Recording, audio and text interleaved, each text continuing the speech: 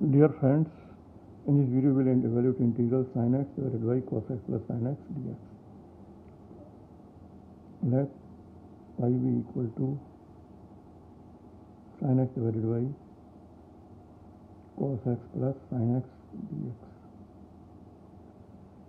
Here we have numerator in terms of sin x and denominator is in terms of cos x plus sin x.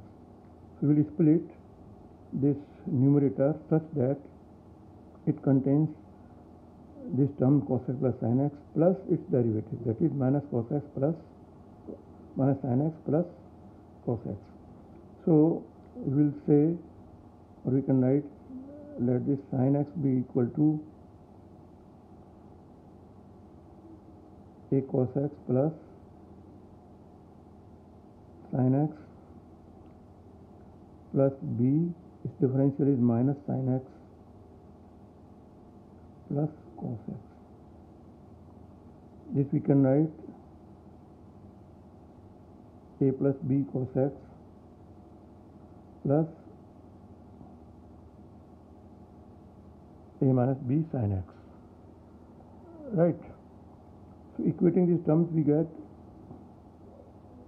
a plus b equal to 0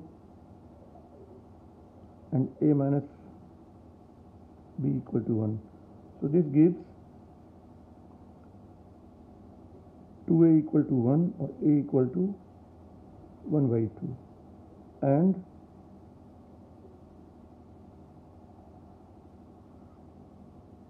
a plus b is 0, so b will be equal to minus 1 by 2. So we can write this given integral as a is 1 by 2, so 1 by 2 cos x plus sin x dx, and here plus sin x, here it is minus 1 by 2 minus sin x divided by cos x plus sin x dx. So here this cancels with this, so we are left with integral 1 dx minus 1 by 2, and this becomes dp by p if p equal to cos x plus sin x. dp upon dx equal to minus sin x plus cos x.